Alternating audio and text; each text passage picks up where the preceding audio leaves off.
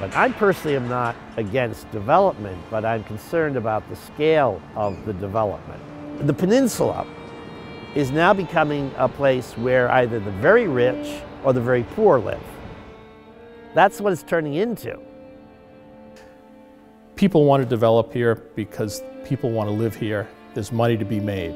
Unfortunately, what that means is that those of us who live here are going to see a change in the quality of our life. Portland skyline is going to change dramatically. It won't be the Portland that we remember. It won't be Longfellow's City by the Sea. It's going to begin to look like Miami or Houston or other cities that feel that that's how they want to develop their property and that's the aura that they want to present. In essence, Model Cities was designed to take what was perceived as deteriorating neighborhoods and make them more modern, make them more viable and so forth. And that was just the mindset of the times. Unfortunately, what it didn't necessarily always realize was that you were ripping up communities, you were ripping up the fabric of cities, you were destroying people's livelihoods and so forth in this quest to make things more modern.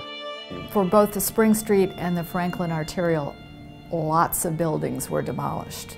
The Jewish, Italian, African-American families had lived in that neighborhood for many years. A whole area of those homes was removed.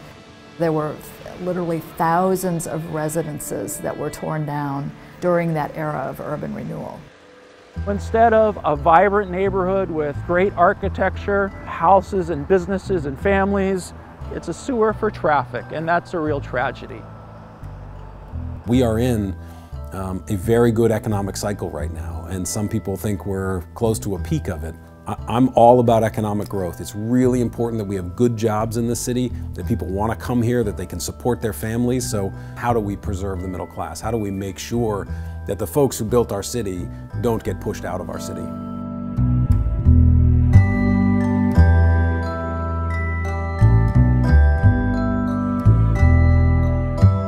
Are we displacing people who've always lived or worked on the peninsula? Those are perfectly legitimate questions to ask.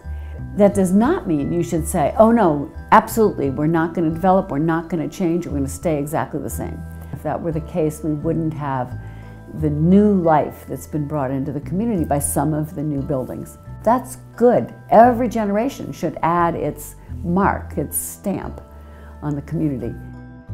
The lessons that we're learning today are fundamentally, I think, the same as the lessons the generation before us learned and has taught me, and that is to protect and preserve what it is that's great while embracing the change that you need to grow. The people of this city have a very good collective sense of where they want to go and what will be best to preserve what's great.